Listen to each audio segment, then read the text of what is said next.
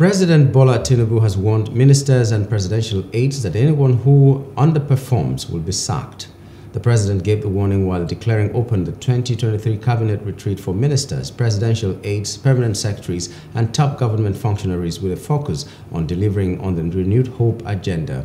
President Tinubu, who charged cabinet members to be intellectually inquisitive, announced the setup of a result and delivery unit to be headed by his special advisor on policy coordination, Hadiza Bala Usman.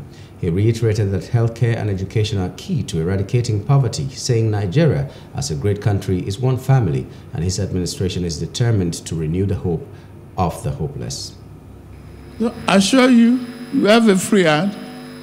You must be intellectually inquisitive to ask how, why, when, and why it must be immediate. You have responsibility to serve the people. I've taken a young lady, very dynamic, Hadiza Bala Usman, to head that delivery unit. Let us be determined that corruption will go. Progress will be achieved. Better wages for our workers. Living wages. We will transform the economy to work for millions of our citizens.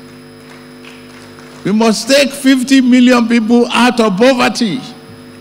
Delivering the opening remarks, Secretary to the Government of the Federation, George Akume, charged them to speak the truth, be loyal to the President, be accountable, and adhere to best practices to achieve the renewed hope agenda of national unity and economic growth.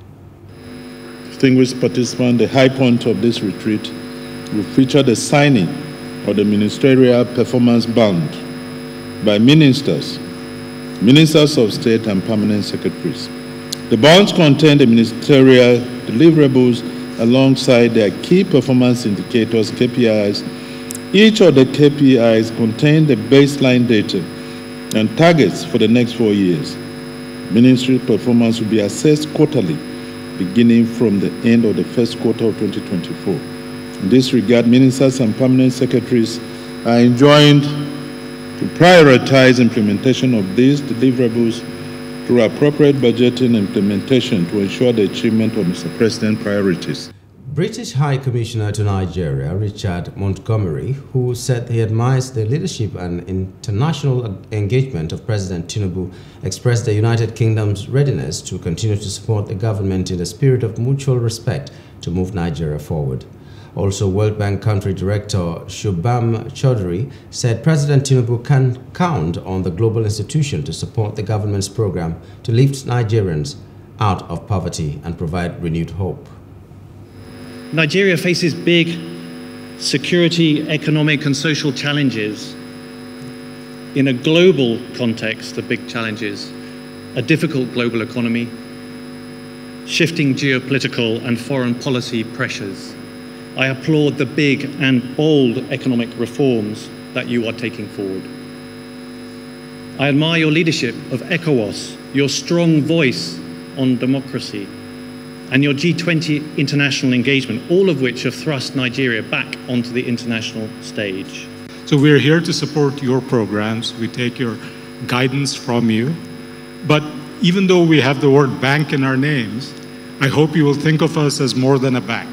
I mean, our real hope is that you will trust us and that we will be able to earn your trust, that we have something more to offer in the nature of solutions to help you think through and then implement the priorities, the focus areas that you've laid out by bringing in ideas and experience. Hello. Hope you enjoyed the news. Please do subscribe to our YouTube channel and don't forget to hit the notification button so you get notified about fresh news updates.